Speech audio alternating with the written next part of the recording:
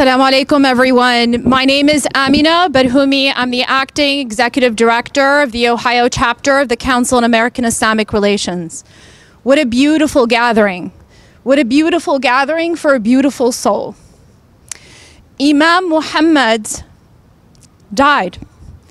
But our Prophet Muhammad sallallahu alaihi wasallam, may the peace and blessings of Allah be upon him, has taught us when you pass away, you leave behind three things. One, sustainable charity. Imam Muhammad, there is not one person in need that was around him, or a cause or a project which he did not either contribute or bring people in to contribute to. I met beautiful family members and extended family members over the course of days. I did not have the pleasure to know Imam Mohamed really well, but I've learned so many beautiful things about him. And one thing that we know is that he leaves behind a sustainable charity. I'm going to put a plug for a Launch Good campaign that his children have put together. launchgood.com/M for Mohammed, H for Hassan, and then A for Adam. MHA.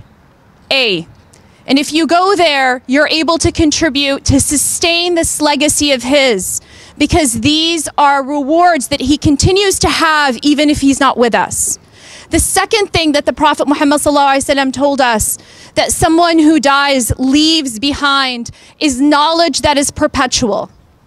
Along the course of just a week, I've met so many of his students and so many individuals that he's taught.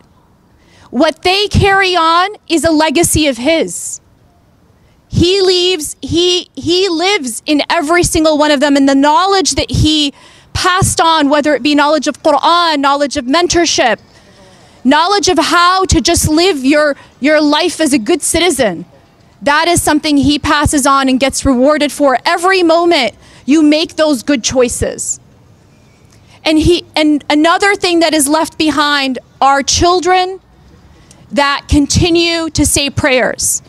And what I've learned along the way is that there's the family, the immediate family, and then there's the focus family. And I think everyone that stands here today understands that he was part of their family, and that we're all at some capacity going to make dua for him.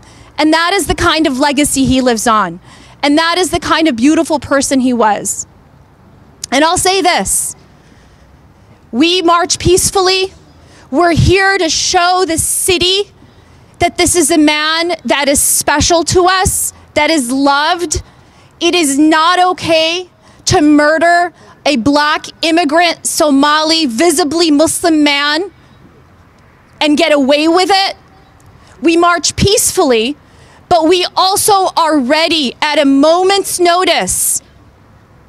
If anything does not go the way that it should, that we will hold those accountable. And everybody here knows this. No one's speaking up because we want to be able to have his legacy live on. But at a moment's notice, we are ready. And there are hundreds and thousands of others that don't stand here today across the country and across the world that we know will do the same. And so we just want to be able to say that loud and clear in case it is not. Thank you.